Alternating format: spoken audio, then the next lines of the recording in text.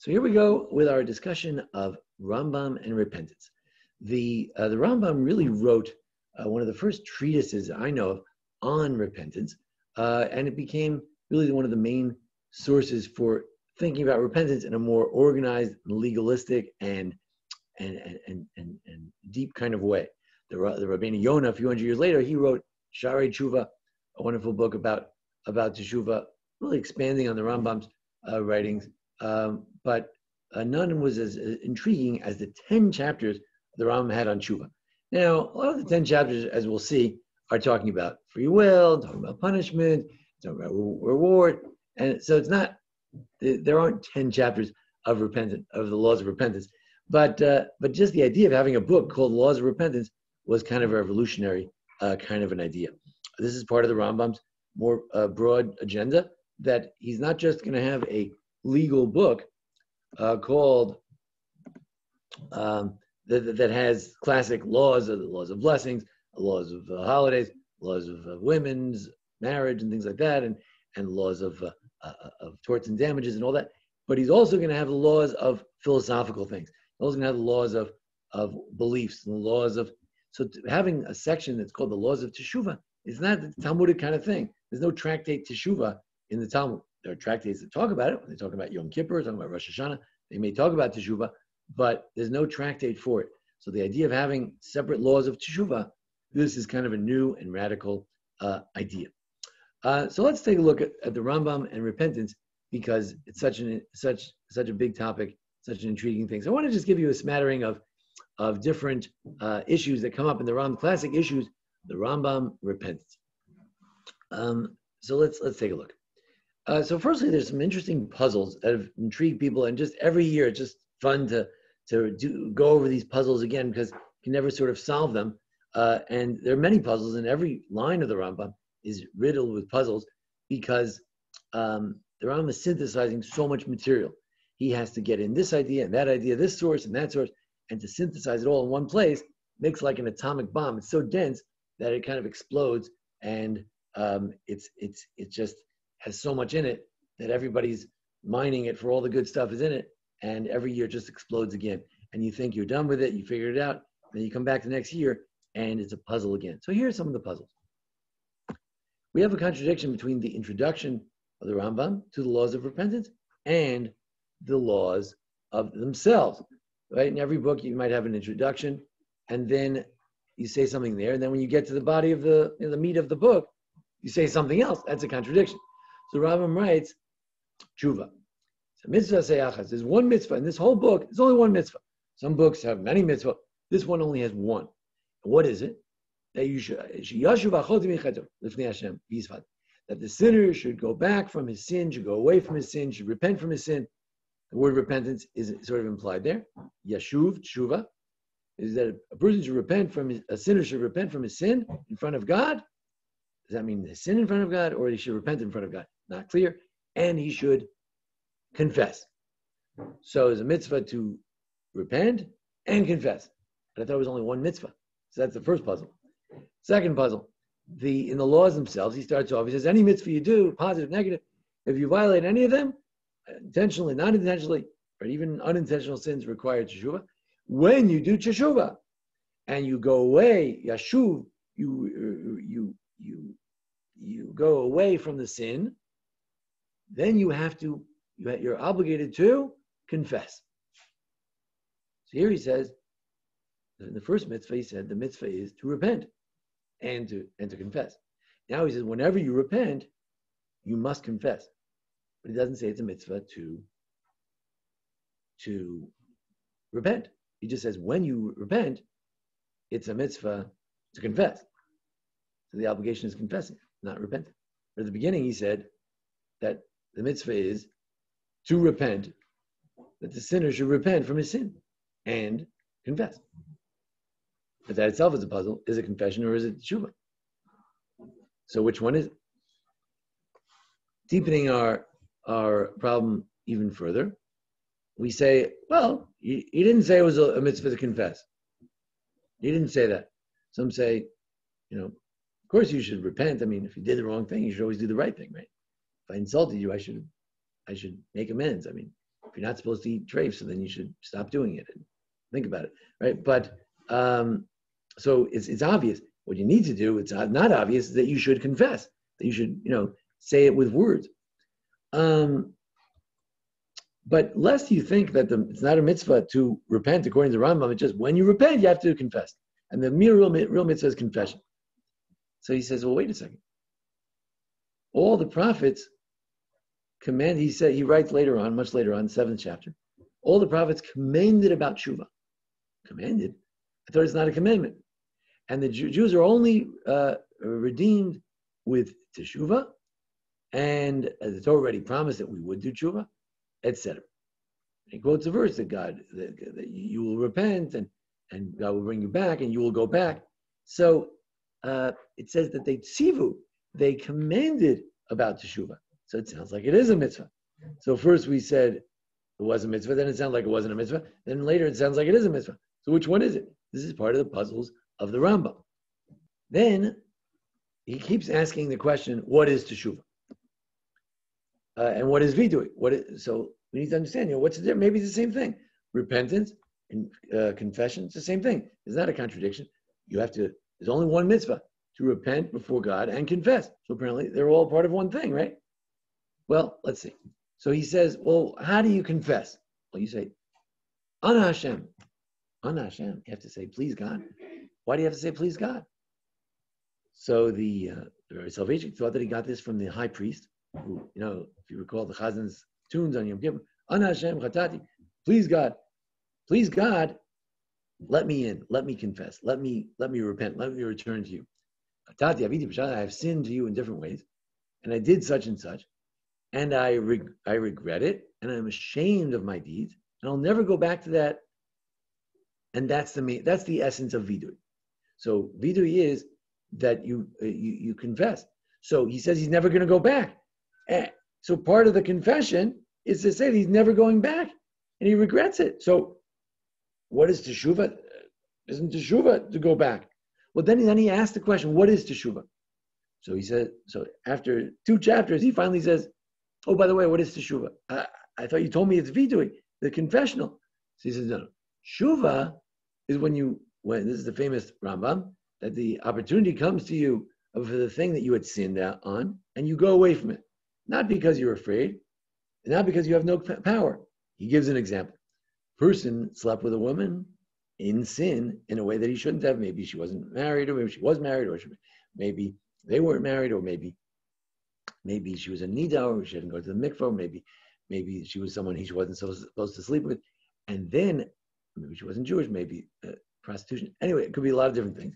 And after a while, he was with her alone again. Why anyone would do that, I don't know if he's trying to repent, but somehow he was alone with her again. And he still loves her. And he still has the physical drive to do so. And he's still in the same place where he was before. It's not like new circumstances. And he stopped himself and he abstained. He did not do the sin. That's a complete Baal Tshuva. That's complete tshuva. That's complete tshuva. So the tshuva is not an act, it's a state of being.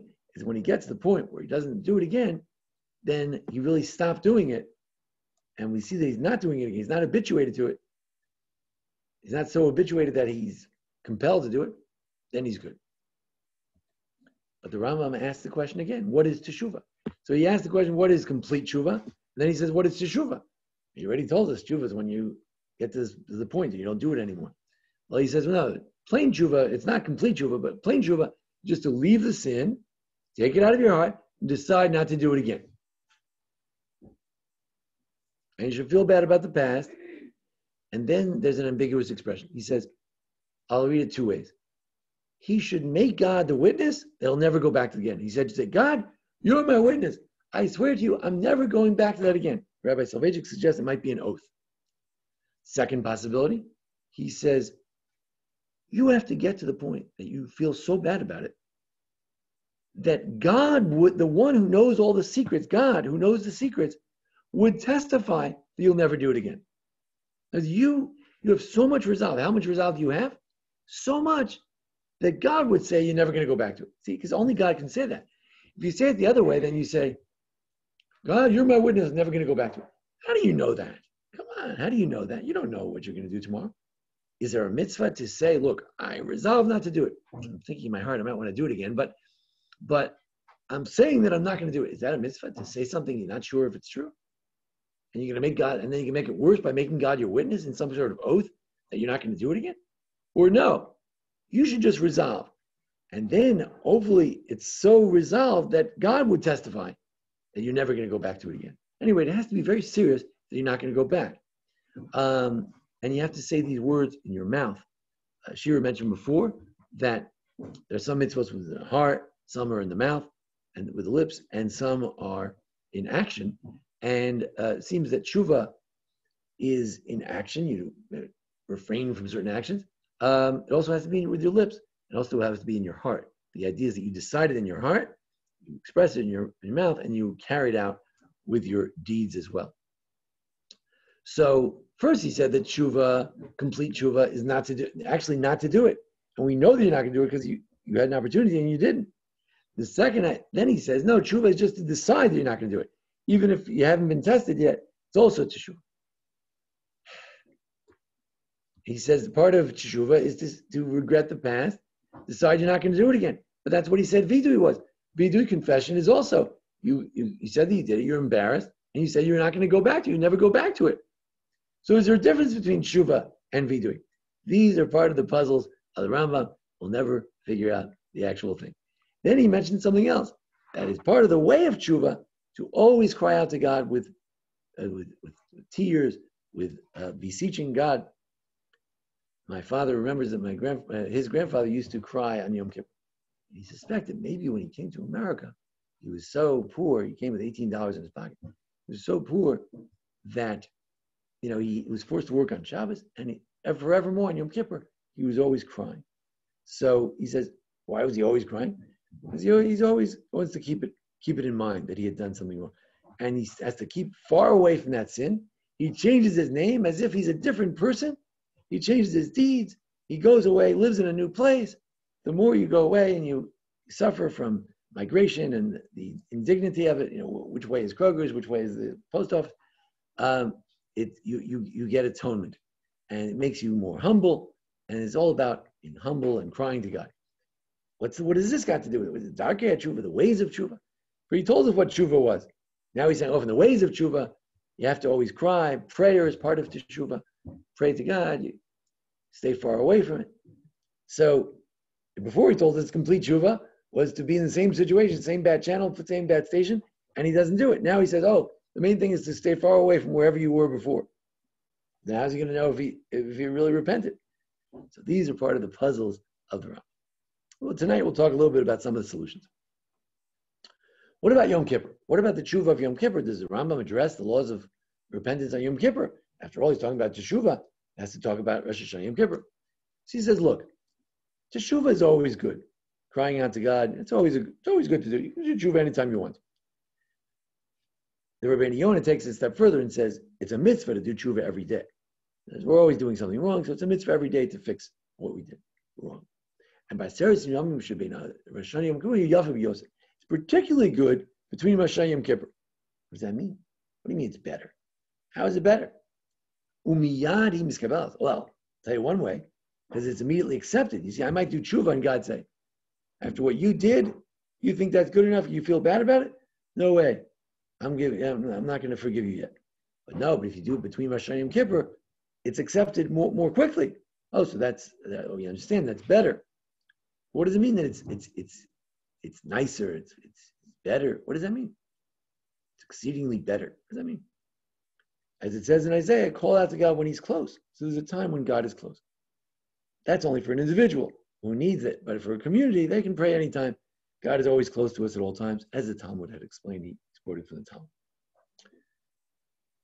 So you say, okay, so that's great. So Yom Kippur is a special time for tshuva. And that's what he writes, that Yom Kippur is a zman tshuva for everybody, for the individual, for the community. It's the end of all forgiveness and for Israel. And therefore everyone has to do tshuva and to confess in Yom Kippur. So first we said that it's always a good mitzvah to do tshuva. Then he says, no.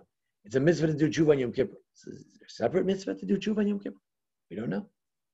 So But we do know what confession sounds like. We learned it before.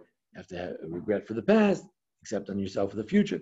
So he writes that mitzvah, you have to do the vidui, the confessional, do it at night before the meal, then after the meal, then in the morning, in the afternoon. The congregation does it in the congregational Amidah. If you go to shul, if you don't have COVID. So what's the confession on Yom Kippur? He says, well, I'm sorry, getting the wrong text here. The confessional is, in Agu Kol Yisrael, the confession that everybody says is Chatanu. We have sinned. Kulanu, we have all sinned. Wait, if Yom Kippur is a time of tshuva, tshuva has to do with confession. Confession is that you feel bad about the past and you're going to do better in the future.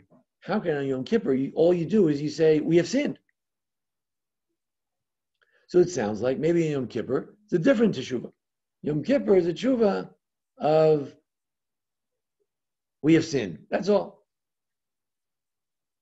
So for many years, I mentioned in the video the other day, for many years I thought like this. Real tshuva has all the elements. You regret the past, you're embarrassed, you accept by yourself for the future. But Yom Kippur, it's not a full tshuva. Yom Kippur, God asks all of us to simply confess that we've sinned. And that's good enough for Yom Kippur. It's not the real deal. I saw the Mabit this year. It's a rabbi from 500 years ago from North Africa. And he said, Yom Kippur is a special gift. I don't know if this is true in the Rambam, but Mabit thought so. It could be true here. Yom Kippur is a special gift. And on Yom Kippur, if you merely confess, you do a partial teshuvah, it counts as a full teshuvah. During the year, you have to, teshuvah is what we said it was. You gotta go, you gotta cry before God, you gotta take it out of your heart, you gotta decide not to do it again. But Yom Kippur, God gives us a break. He says, if you could just say we have sinned, it's good enough. And God forgives you anyway. So it could be in Yom Kippur, the standards are lower, the bar is lower or higher. And the bar is different on Rosh Hashanah. You don't say, I won't do this again, Blake Nader. Right. There is one, if you get to the end of your prayer, if you ever get to the end of Shemon Esrei, it says, may it be your will, God, that I not return to this again. Now, Rabbi Soloveitchik thought that could imply,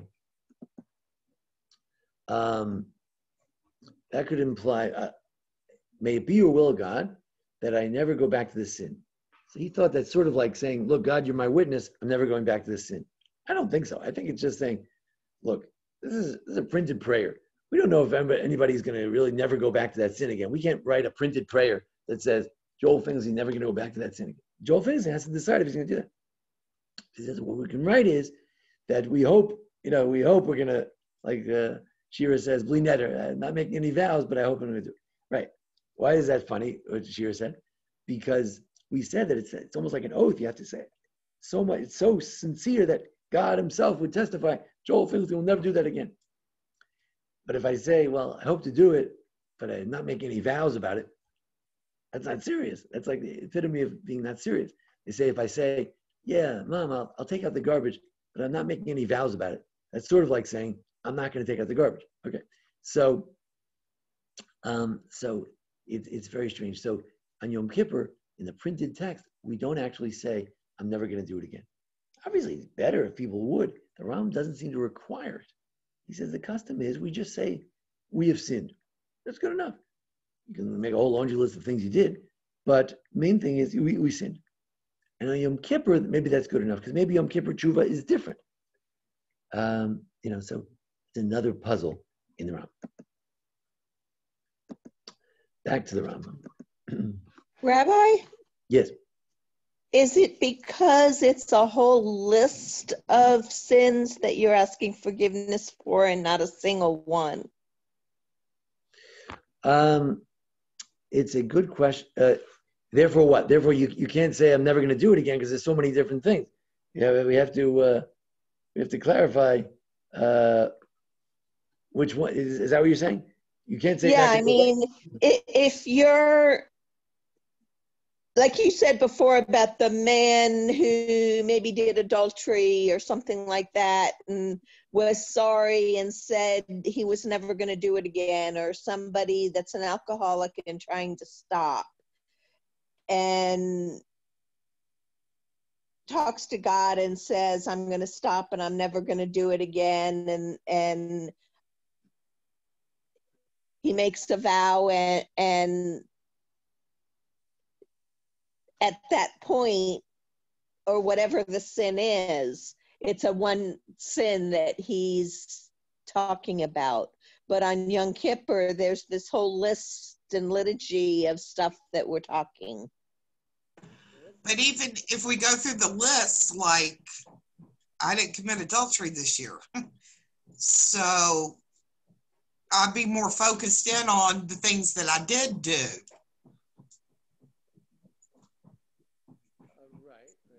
Right? Yeah, So, but we're still talking about 20 things, 30 things, 40 things all at once. I'm wondering if that's just why the Rambam says that you don't have to, that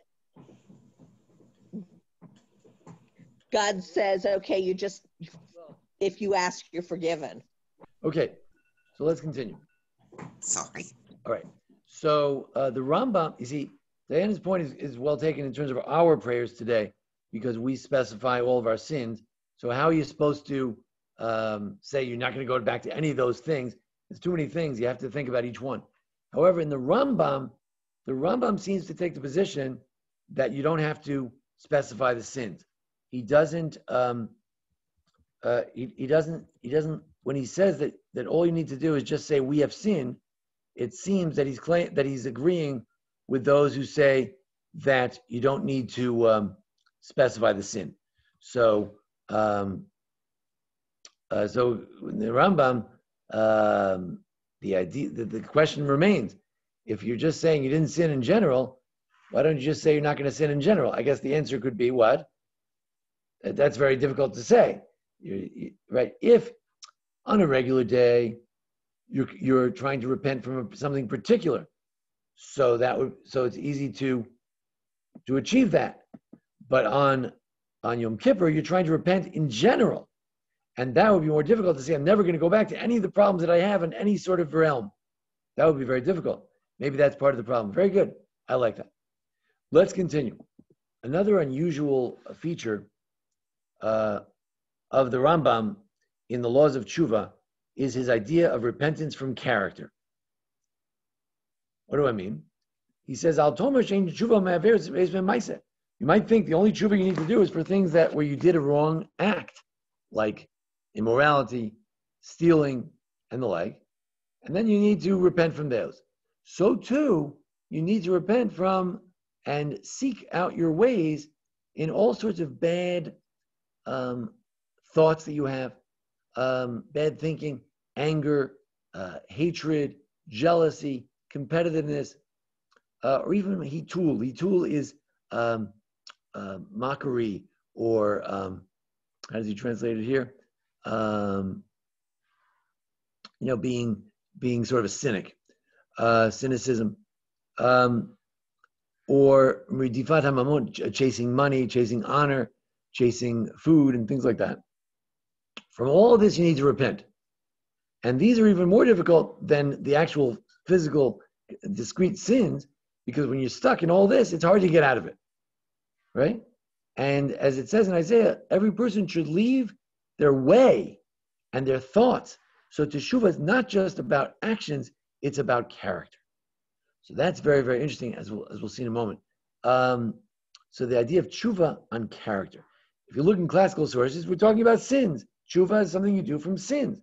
He's saying you have anger problems, you have to do tshuva from that as well. Then there's, so that's an interesting feature in the Rambam's laws of tshuva. Now, then there's an interesting question, and that is, at the beginning, we were very technical. We said, this is what tshuva is, this is what repentance is, this is complete tshuva, this is complete repentance, this is complete confessional, the better confessional, other elements of confessional. It was kind of a technical discussion. But the Rambam later on in chapter 7, he waxes poetical. We'll talk about it more tonight. He says, Tshuva is so great, it brings you close to God. As it says, return unto God. And God says, come to me. And if you come, you should return to me. And you should cling to me. Right? And Tshuva brings people from far away. He brings them close. If last night you were disgusting before God, today God loves you. And you're his best friend. And God says that instead of calling you, you're not my people, he'll call you my people, and et cetera, et cetera. So it's this beautiful language. Why and where does the Rambam wax so poetical? What is it? We'll learn tonight, God willing, more about that. He also says it's amazing. Tshuva is so amazing because last night you were far away from God, and now you're clinging to God. You call out to God, he answers you right away. You do a mitzvah, God's thrilled, he loves it, he desires your mitzvahs. It's so pleasant to him when you do mitzvahs, it's unbelievable. So it's interesting, why does the Rambam wax so poetic, and what is it all about? So all of these are part of the mysteries of the Rambam, and tonight we'll talk more about some of the answers.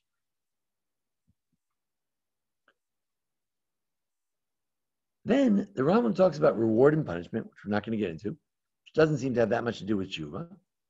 And then he says that really you should not worship God for the sake of reward, which is a famous Mishnah in Pirkei Avos. Don't worship God. Don't be like a servant who worships God just to get reward. He says, why should you worship God? Out of love. And if you worship out of love, you engage in Torah and mitzvot, and you engage in the ways of wisdom. Again, according to the Rambam, engaging in wisdom is part of being a Jew. Not just Torah wisdom, all wisdom. And not because of anything particular, not because you're afraid of something bad is going to happen, not in order to get something special reward. You just want to do the truth because it's true. And then you figure good things will probably happen, but that's not the main reason. And this is really great. Not everybody's able to achieve this. Abraham achieved it. He's known as the one who loves God. Ohavi, the lover of God. And he only worshiped God out of love. And Hashem says you should worship God, you should love God with all of your heart and your soul and your might. And when you worship God out of love, when you love God, then you'll do all the mitzvahs out of love. So why is that interesting? Because we need to understand something about the Rambam's organization. The Rambam was a master organizer. The idea of deciding what the law is, that came to him like secondhand. 99.9% of the law is in the Rambam. He wrote it, never changed his mind. It never crossed it out or anything. If you look in the Rambam's manuscript, he does change the order. He's very conscious of the order. Where does this paragraph go before that paragraph or not? And the Rambam created this whole structure called the Mishnah Torah, the second Torah. And it's like a rewriting of the Mishnah. And he adds books that are not in the Mishnah. The Mishnah does not have a book of knowledge, Mada. It does not have a book of love, Ahava. It's only his book that has these sections. Now, in this very creative new book that he created, again, the Mishnah only has 6 departments. He has a 14th department called knowledge. What's in there? The main foundations of the Torah, the fundamentals of the Torah, and belief in God and love and fear and all that. And then he talks about character. Does that sound familiar? We've been talking about character and tshuva, right? He talks about laws of character, about not getting angry too much, and all the things, Pirkei Avos type of things. That is the laws of learning Torah. That is the laws of idolatry, because it's about your knowledge, about your ideas, not allowed to think that there's many gods. And then he has tshuva. Now, you might have thought that tshuva belonged in the laws of love. If he said that, if in the laws of tshuva he talks about love, so maybe love is the essence of tshuva, and that God, once you do tshuva, God loves you so much. Maybe it's even the laws of love. But no, we put it over here. And the last chapter of Mada, he talks about Ava. The last chapter about knowledge and character, he talks about love. So the placement of teshuvah on the cusp between knowledge and love is very important, because it's about getting your ideas straight. I want to follow God. I don't want to go against God. And it's about loving God and worshiping God out of love. And the teshuvah that you do out of love is the highest teshuvah. So the Rambam has it organized like this. The laws of love he has this reading the Shema, which reminds us how much we love God. Tefillah, you stand before God, you get close with God. Tefillah and mezuzah, an expression of our love for God. Tzitzis, a reminder of God. We make blessings because we love God and all the things He gave us. We do a bris milah because we also apparently love God. It's part of that covenant with God, and all the prayers. So that's the laws of love. So the teshuvah he put it in the laws of knowledge, book of knowledge, but he put it right next to the laws of love because it's connected to that. And the last thing he talked about in teshuvah was love. So where did the laws of teshuvah fit in? It's between the laws of knowledge, faith, and character, and the laws of love and devotion. That's where teshuvah fits in. That's interesting in terms of the Rambam's structure. Then finally, I wanted to suggest a historical connection that made the Rambam a particular lover of teshuvah. And it's not surprising that Rambam is one of the first people to write a treatise on teshuvah. Why? Because he played a major role in the conversos of his day. Usually you think of conversos, hidden Jews, you think of the Jews of Spain, but there was also, of course, the Jews of Yemen. Jews of Yemen suffered from particular persecution where there was a certain pseudo-Messiah who believed that he was there to combine Judaism and Islam, and he claimed that he was a new prophet and the Jewish community had to convert. So they were stuck there. So there was a rabbi there who said, well, maybe if there's this new prophet and we have all these problems, maybe it was prophesied, maybe it's a special sign from God that we have sinned, we're so bad, God made this happen to us, and it's a sign from God, from the constellations, that we were not good enough, and that's why we have these problems. So he said, look, that's not really important. What's important is you got to stay strong in your Torah mitzvahs. If you need to go to the mosque once in a while, profess that you believe in Muhammad, that's one thing. But be sure to put on your tzitzis and your tefillin. And he gave them encouragement, strength, consolation. And forevermore, the Jews of Yemen were always grateful to the Rambam that he saved them, that he encouraged them. He did say that if they could ever move out of Yemen, that would be good. But he encouraged them at this time of forced conversion. And so, I don't know, maybe there's some connection between the Rambam and his role that he played in helping the Jews of Yemen repent, and the laws of teshuvah. So who knows? Maybe there is. In any event, so that's a little bit about the Rambam and teshuvah. The Rambam is the ultimate master of teshuvah because he wrote this incredible treatise, and he also played an important role historically in helping some of the Jews repent. And we talked about some of the puzzles of the Rambam, the fact that we're not even sure if he thinks it's a mitzvah to do teshuvah, and talk about that more tonight. And Mir Hashem and Bli Neder. And he definitely thinks it's a mitzvah because he said the prophets commanded about it. But in any event, we weren't sure what the difference between the confessional and the teshuvah was. What's the main thing? What's the difference between teshuvah and teshuvah gemura? What does it mean that you make God your witness, that you're not going to repent, or that you should get to the point where it's so good that God would say that you're never going to go back to it? Which one is it?